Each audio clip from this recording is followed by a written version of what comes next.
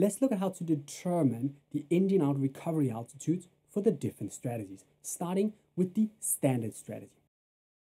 We are cruising along right here in a, let's call it a high cruise scenario, and we have an engine failure. This is the preferred strategy and the go-to strategy that crews should adopt at any time if there are no obstacles below on our flight plan ahead. The speed target for this descent is Mach 0.78, 300 knots.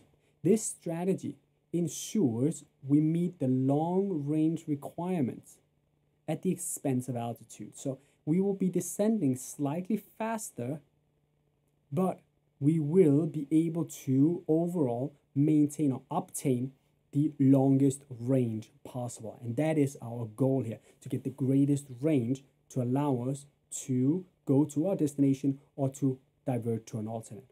What is this recovery altitude if we're doing a standard strategy? Well, it's called recommended max engine out altitude, and it can be found on the MCDU progress page. It's also known as the long range ceiling for engine out, and it assumes engine out with no anti-icing on. So when the failure happens, the pilot flying will initially, without any delay, set MCT, auto thrust off, and then set the heading away from the airway and pull, and then determine the long range ceiling before notifying the ATC. Do not delay this. The aircraft will not maintain this altitude for long, and the last thing you want to do is start descending because you're losing performance while not having these things sorted out and ATC not notified. To determine the long range ceiling, we can, as I mentioned, go to the MCDU progress page, and you'll find up there that the recommended max changed. We looked at that in a performance day yesterday, to the engine out recommended max. You can simply read it off right there while making the call to ATC. No delay. We have established the performance level we can descend down to.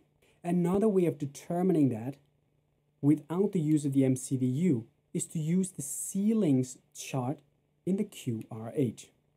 In the Performance Lima chapter here on ceilings, you're able to find this table where it says one engine out for long range and green dot ceilings. There are solid lines and dotted lines. I'll be looking for the long range ceiling here, so I'll be looking at the dotted lines, and I'll find the dotted line for the ISA conditions. Let's say today we're at 62 tons, and we want to find for ISA conditions. 62 tons, ISA conditions, and we go across, and it's just over flight level 250. Now that I know the long range ceiling for engine out, I can continue with the actual procedure. Once the aircraft is ready to descend, that means as soon as we have informed ATC, and before reaching green dot speed, we will set the appropriate speed, Mach 0.78, 300, depending on the altitude we're at, and pull. Then we will set the altitude, flight level 250 in this case, and pull. The aircraft will start its descent, and we will reach long range ceiling. When we're close to reaching the long range ceiling, the aircraft is going to start slowing down its vertical speed. To not delay this, we will then override that and put minimum 500 feet vertical speed. When the aircraft goes below that vertical speed, we will pull for vertical speed 500 feet, and we will then put the auto thrust back on. When the aircraft levels off at the long range ceiling, we can look to the performance of the aircraft at this level. And looking to the performance at this level means, what is my fuel burn off going to be per hour here? What is my speed going to be? And how long can I actually cruise for? How far can I go? What is the range under these conditions? For that, we will refer to the QRH and or the FCOM for the appropriate tables. I'm using the QRH in this example for the standard strategy. Go to your QRH, and in the same Performance Lima chapter, you'll find this in-cruise quick check long range.